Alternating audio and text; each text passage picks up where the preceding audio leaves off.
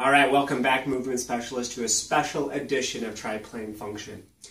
Today we're going to be talking about shoulder mechanics, and more specifically scapular mechanics as it relates to the ribs in the thoracic spine. A lot of times when people say, what's the joint above the shoulder, as a physical therapist, a lot of people say, oh, once you clear the shoulder, the next place to go is the neck.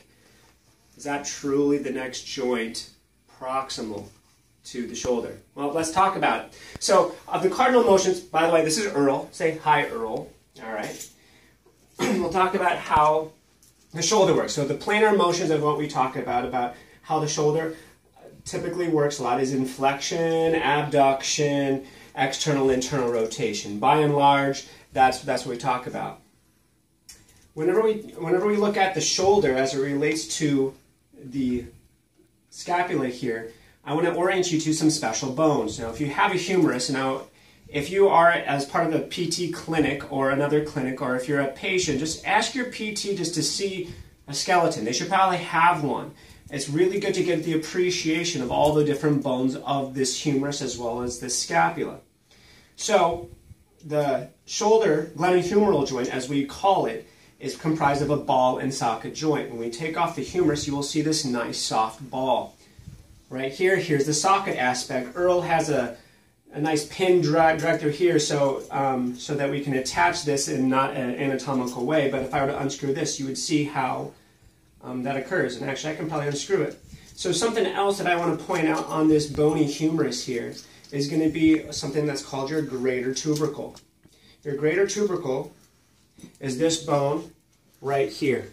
So here's that articular surface of the ball that hits with the socket, and this one right here, your greater tubercle, and this little guy right here, which is not great, but is lesser than the great, so that's the lesser tubercle.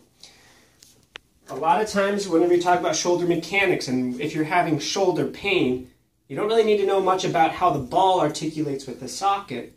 You really want to know about where is this greater or lesser tubercle going as it relates to the scapula. So now let's zoom into the scapula here. When you look at the scapula, here is that glenoid cavity. That's right where the ball articulates or meets up with the scapula. This bone up here, that's going to be more your acromion. And here's going to be your coracoid process, and this part of the shoulder blade we mostly think about is going to be this whole wing part.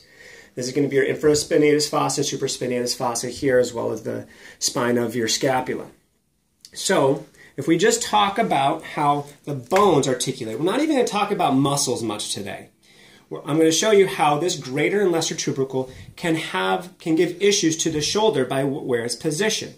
You will see that whenever someone moves through their arm through flexion, so zoom out a little bit and show how the hand's moving up.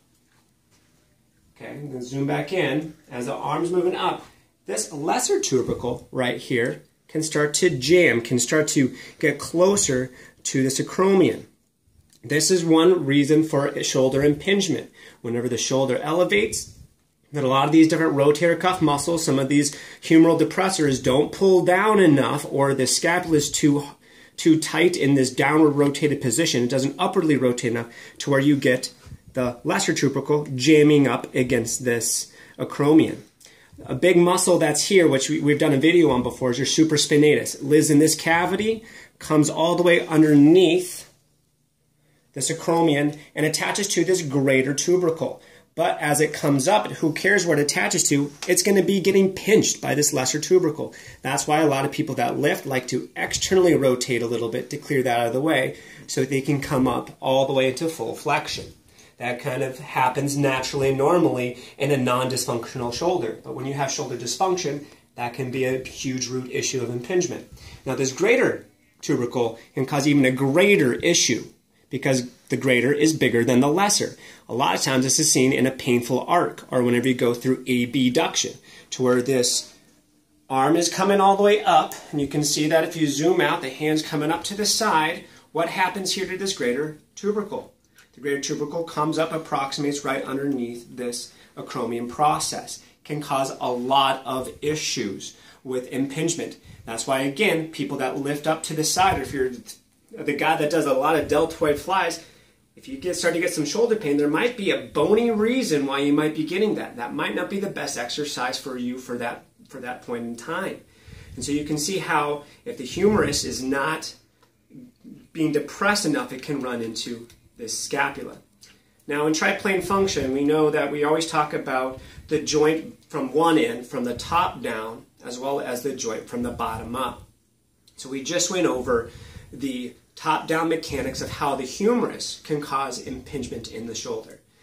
Tune in for this next video, how we talk about how the scapula, as well as the ribs and the T-spine, actually interface to still affect shoulder pain. See you soon.